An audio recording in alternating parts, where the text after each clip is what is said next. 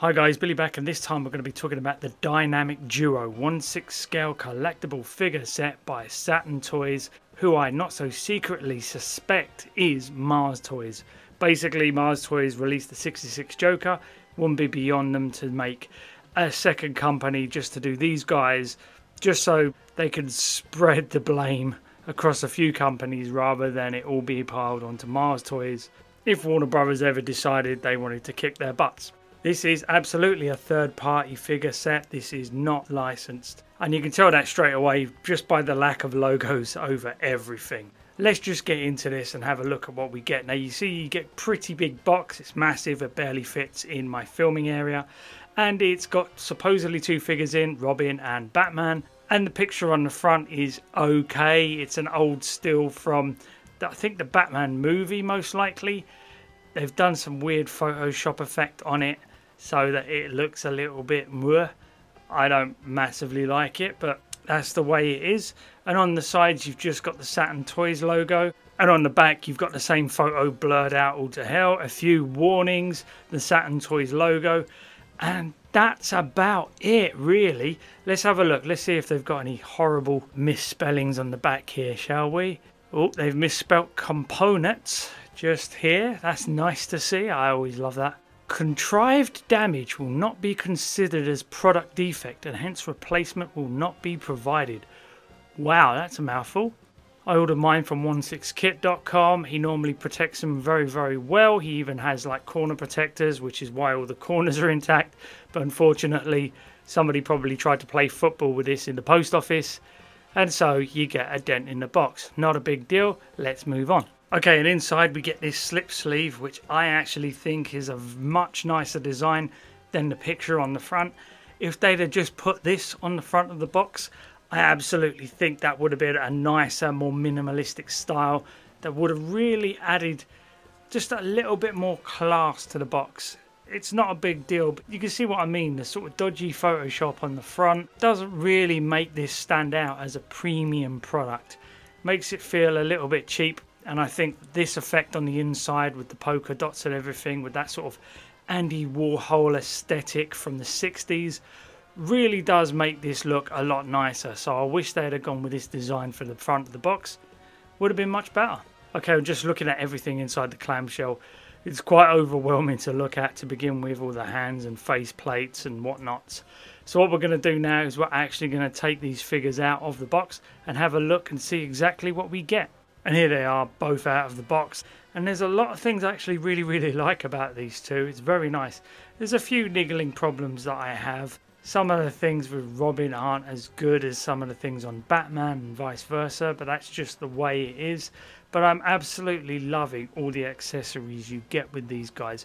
You get a pair of back cuffs. You get the some kind of thermos flask. I don't know if it's the bat flask or some sort of gas thing that they use. Can't fully remember. You get two big old batarangs, which are really fun to look at. You get two of the bat coms. You also get an absolute plethora of hands, including gripping hands, fisted hands, and posable hands. Like I think you get the two peace signs, so you can make Batman do his bat dance, that kind of thing. You also get the really big famous bomb from the quite memeable scene in Batman 66 movie where he's just like, some days you just can't get rid of a bomb. And I also like the fact that he comes with different face plates, so you can get him into these sorts of poses a little bit more and have him a little bit more convincing. Because Robin has a few more parts of his flesh exposed, that does add a few different niggles to the actual figure itself, namely the big ugly joints in the elbows. What I tried to do there was try and make it as seamless as possible without going down the seamless route, because that would have added cost and time to the figure. But unfortunately, it does look not as good, to be honest. And I have to say that the flesh tones in the arms partly look good, but also in certain light and certain sort of angles, it looks a little waxy. Do you know what I mean? It just looks like maybe transparent plastic might be, but I know it's painted because you can see all the flecking in the arms and stuff, but it still looks a little bit waxy to me.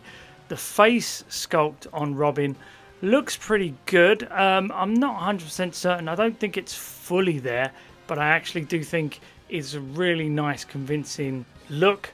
I'm wondering if they couldn't have had him have a bit more expression in the mouth area so he doesn't just look like a mannequin on the shelf, but that's just the way it is.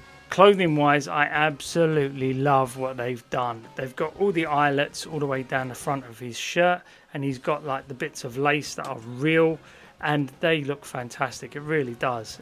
This is why we come to the 1/6 scale, because of that level of detail. I like the nice big Robin logo he's got there. It doesn't look like it's going to peel off anytime soon. And I really like all the shading they've done with the gloves. It really does add that second layer of detail that you really want to see. And it does make all the little details like the creases absolutely stand out.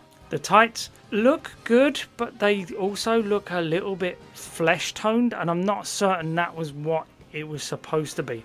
I thought Robin's tights were a little bit more white, but I'm not 100% certain on that now. But yeah, it did look a little bit strange, and obviously you can see the really hideous knee joints underneath the tights. Not a huge massive deal, but that is something that you will need to take into account when posing this.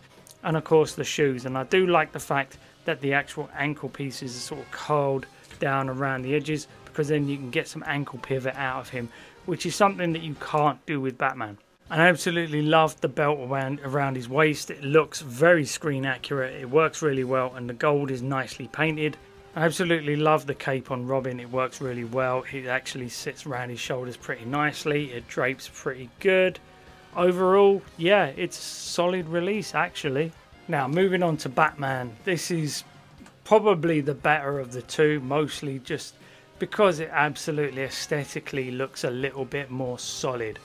The head sculpt is fantastic. It looks a little bit more like Adam West than Burt Ward looks like Robin. I really like the fact that you can swap out the faceplate so you can get some more expressions on him. The arms have double jointed elbows, so you can pose this guy a little bit more than you can say Robin, especially as you want Robin to have his hand on his hips usually, and it's a little bit difficult to do with those single jointed arms. Not impossible, but you can see how it can be a bit difficult. But there's no issue with Batman there at all. I like the actual body shape they've used as well. I think it works really well. Some people have said that the Bat logo is a little bit lower down on the chest than it needs to be. I would probably say that's right as well. Yeah, it probably could do with like 1/2 centimeter higher, and then it would be a lot better. I really like the belt logo on the front. The buckle looks nice and shiny and gold. That being said, the rest of the belt is like a yellow plastic, and you can see that it's just yellow plastic. Doesn't look like it's painted. It looks like you could shine a light underneath that and it would shine through that yellow plastic very quickly. I would have much preferred if they actually gone and painted it, because it looks a little bit toyetic to me. Again, it's the same with the gloves as with Robin. Very nicely painted, some nice detailing in them.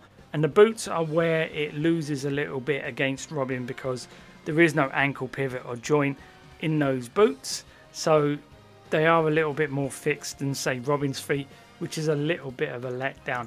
But both have a pair of shorts on and they look fantastic. I think Batman's shorts are a tad more loose than I would like. You don't want them to look too much like a diaper, and I think you might need to futz and see if you can pull those back in a little bit. But the details in the head sculpt are fantastic. I really like the little curl at the top of the ears. That works really well.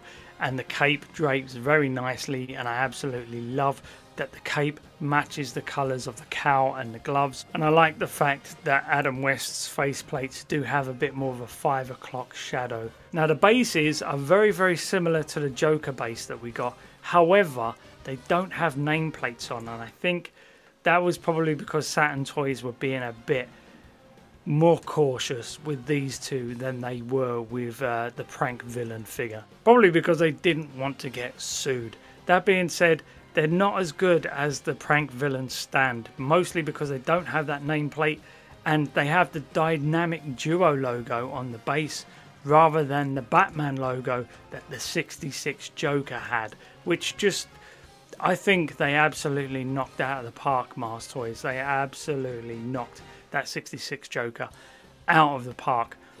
Overall though, because you were trying to juggle two figures in a set together, that can create a whole amount of logistical problems that the 66 Joker wouldn't have. So the fact that you actually get stands that are very similar still look pretty nice. However, it does fall down a little bit when compared to that figure. Overall, this is a very, very nice set. Again, it's not without its flaws, but overall, for the price you're paying for these, you're getting a really nice 1/6 scale collectible set for your displays. Everybody's going to walk past and they're going to go, holy crap, that's Batman and Robin from the 66 movie. I mean, just as I'm looking at them, I'm hearing like all the 60s music from the TV show in my head, and all the biffs and the boofs and the pows and all that kind of stuff. It just draws that out of you, and that's what you want 1/6 scale figures to do. Are they perfect? Again, no, but they are super, super good. And if you ask me, if you didn't pick up the Hot Toys versions, these are a very good alternative to those. So overall, do I recommend it? Absolutely. I would not be surprised if they do a second batch run of this when people see how good they came out and just want these for their shelves as well. But that's it for now, guys. I hope you enjoyed the video. Like and subscribe. If you do me a favor now, if you can get out of my cave, I'm going to go put these guys on the shelf next to Prank Villain and all my other Batman and Joker figures. Thanks a lot, guys. Bye bye.